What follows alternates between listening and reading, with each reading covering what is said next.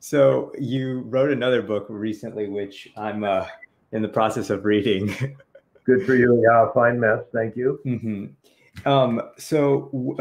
you explore how taxes are. You took. I'm guessing you took a similar approach comparing Yes, we did the same thing. Yeah, taxes to different parts of the world. yeah. Um, one thing that caught my eye when I was reading the book was you say that most countries have like a value added tax, which focuses on spending rather than income tax. Yeah, or that. Um, do you think, in my opinion, that's a better tax system because you like from the chain of command, like let's say you go into Starbucks, you charge at the distribution level, at the production level, at the sale level, and you get your money that way instead of just charging someone's income or so forth. Do you think that the US should adopt that system, or do you have any ideas for a better system? Or Yeah, I strongly feel, and frankly, every tax expert in the United States feels that the United States should have a value-added tax. A value-added tax is kind of a sales tax. It's when you buy a book, the price of the book is 25 bucks, but of course you end up paying 28.50 with the tax. That we call that a sales tax in the United States. Other countries call it a value-added tax. This is a form of taxation that was invented in France in the 1950s, and it really worked. It brings in a lot of income, and it doesn't tax work. It's not an income tax. It doesn't make you pay a tax for going to work. We want people to go to work. It doesn't tax investment. It doesn't tax your gain in the market. So people will invest. We want people to invest. So it doesn't tax the things we want to encourage. It just taxes consumption. Um, and as a result, because it's such a successful tax and taxes the right things, 170 of the 200 countries in the world have adopted a value added tax. The United States is the only big country that hasn't done so. And it's just a good tax. It works well. It's a good way to raise money for government. And that's why Republicans hate it. They call the value added tax a money machine because it just brings in lots of money for government. But if you do it right, if you put on a value added tax and then use that revenue to cut the income tax, to cut the investment tax, then it has good policy implications. When I wrote that book, it's called A Fine Mess. It's available now. It makes great, Thanksgiving dinner and giving or Christmas giving. Go out and buy it for your mom. She'll love it. Mm-hmm. When I wrote that book, I was invited to give a talk to the House Ways and Means Committee. That's the committee of the House of Representatives that writes our tax laws. Mm-hmm. And there's all this gridlock and anger and political division in our country. But one thing the Ways and Means Committee does, which I was quite impressed was, they have a dinner in a restaurant in Washington every month just for the members, not for staff, not for lobbyists, just the members go to dinner together. And they invited me to come in and speak at this dinner. And I was so impressed. They all know each other. They're all on a first name basis. They're friends. Hi, Bill. How are Betty and the kids? And oh, Sally, congrats on that new bill you passed. They know each other. And they really know tax policy, both the Republicans and Democrats. I was so impressed with their knowledge of tax policy. Anyway, so I was in there speaking, and I said, what we really need is a value-added tax. And every member of that committee, Republican, Democrat, young, old, every one of them said, yeah, of course you're right. We know that. The United States ought to have a value-added tax.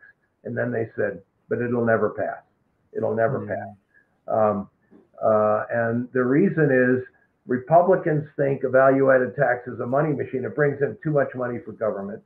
And Democrats think it's regressive. That is, it hurts poor people more because poor people spend more of their money on consumption.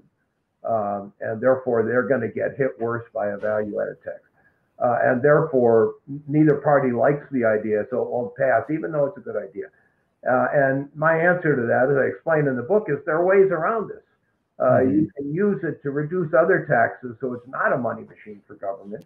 And you can design a value-added tax so that it doesn't hurt poor people so much. For example, you can design a tax where you only tax fur coats and Cadillacs. You don't have to tax a bottle of milk or pills for your sick kid. Just don't tax those. So you can design a value-added tax so that it's not regressive and it's not a money machine, but and it's a very good idea. We ought to have one. I think eventually we will have one in the United States, because one of the things we've learned in our country is we will always do the right thing. Eventually, it may take us a long time. Just like, as I say in my book, eventually we will get to the point where we provide health care for every American at reasonable cost. It's taken way too long, but we're going to do it. And we will eventually put in a value-added tax to make our tax code fairer and simpler. But it's going to take a while. These things don't go so smoothly in the United States. And as I was reading your book, you had a section on specific products, for example, cigarettes or gas. You compared like certain countries' tax on gas to other countries. And the same with cigarettes. Have you seen countries that have taxed cigarettes, for example, heavily? Have they had decreased smoking rates, or countries that have heavily taxed gas, for example, have they switched to electric? Has that been the case? Yes, that's absolutely the case. If you take the gas tax, for example, it used to be that every car made in America was a gas guzzler. And then particularly the Japanese cars, Honda, Toyota, Mitsubishi, Nissan, started bringing these high mileage cars to the United States, cars that got 30, 40 miles to the gallon. And guess what? Americans bought them. And that was because gas cost so much in those countries, people couldn't drive a gas guzzler.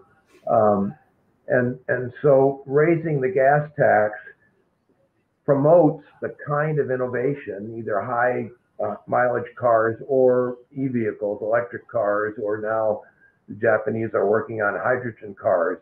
A high gas tax leads to that. That leads to fewer dangerous emissions. It provides just as much money to build roads. So it's a good idea. And as for the tax on cigarettes, there's dramatic evidence of how effective that is right here in the United States. In 1966, 42% of American adults smoked at least once a week, and more than 50% of American men smoked once a week or every day, and we had high rates of lung cancer. Starting in 1966, the federal government, and particularly states, started loading very heavy taxes on cigarettes. Today, 16% of Americans smoke one cigarette a week. That's partly because of education, but I think it's mainly because it's become such an expensive habit that people don't do it anymore. So I think, yeah, that kind of tax really works. Interestingly, economists say the taxes should be neutral. That is, the tax should not affect your conduct. You should pay the tax, you should buy a house not because of a tax rate, but because you and your family need that house and it makes sense for you. But there are some taxes, known generically as sin taxes, where they do want the tax to influence behavior, and a tax on cigarettes does that. It makes people stop smoking, and it's worked dramatically well in every country, including the United States.